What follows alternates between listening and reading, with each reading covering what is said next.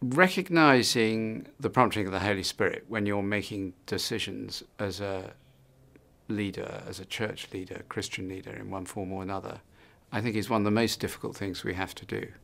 And I find it particularly difficult because of the complexity of many of the issues that come my way. There is always pressure. One of the things I'm finding in my own role is the number of people who are trying to persuade you to take a view one way or the other on something. And it's a rule of thumb that on the whole, it's probably wrong at times, but most often the main lobbying groups won't be right. So first rule is don't just do what someone says you should do. I always start with a lot of reflection on Scripture. What's the Bible telling me?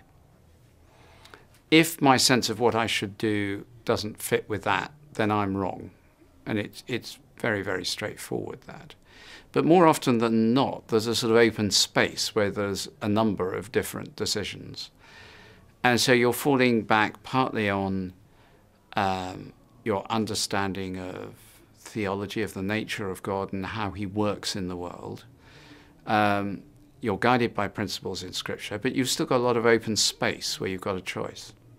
So what's the Holy Spirit saying? How do you discern what is genuinely the voice of the Spirit? Another thing that I'm very reliant on is putting together teams and challenging. Sometimes it's very, very structured.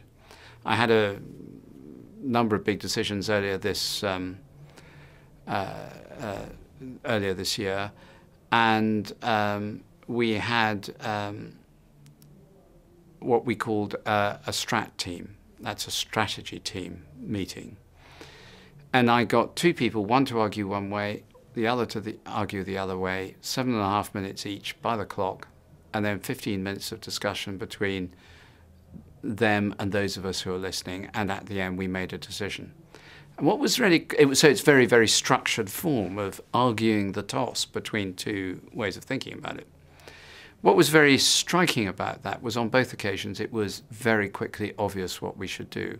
And just bringing out all the issues and putting them on the table, you began to see this is where we're going. This is the right way to be going.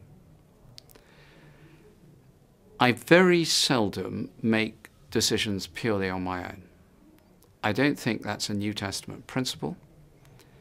And I think it's very dangerous because I'm extremely conscious of my own fallibility. I can be tired, I can be angry, I could be in a hurry, I could have prejudices or short-sightedness that leads me to missing the main points in a decision.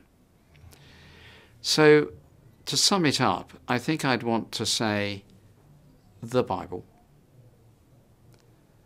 a lot of prayer, always working with others and listening very carefully, not putting yourself above them,